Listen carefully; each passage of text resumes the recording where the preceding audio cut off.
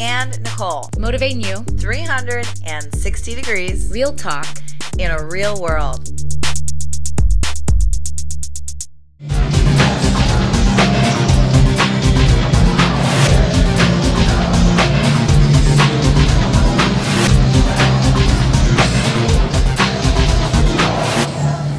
Alright, hi guys, this is our Motiv8nU 360 episode filming, and we're at Club Reps in Naperville.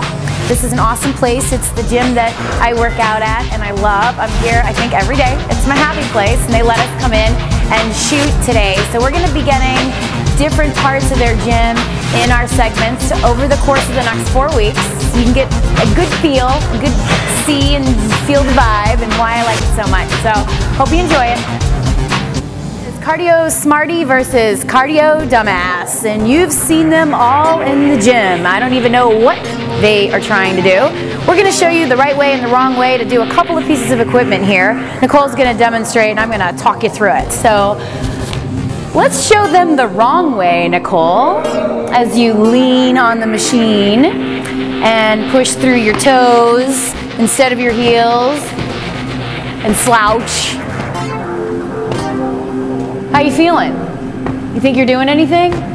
We see people do this for an hour thinking that they're actually accomplishing something, and they're not, and it's ridiculous.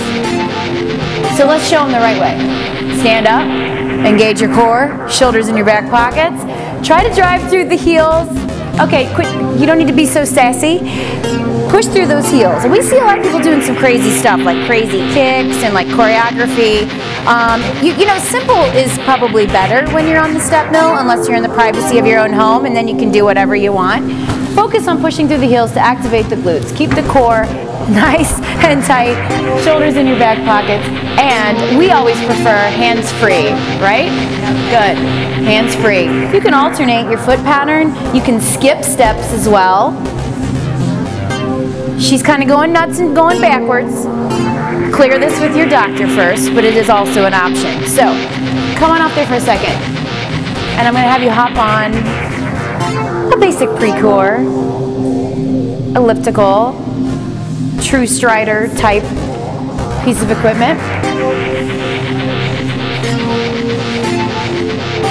So same thing here. Why don't you lean on it? Show everybody how. I've never seen anybody lean on these. Oh, they do. They lean. Everybody leans on everything. They lean on it. They just go really, really slow. Sometimes they're on their phone the whole time they're doing it.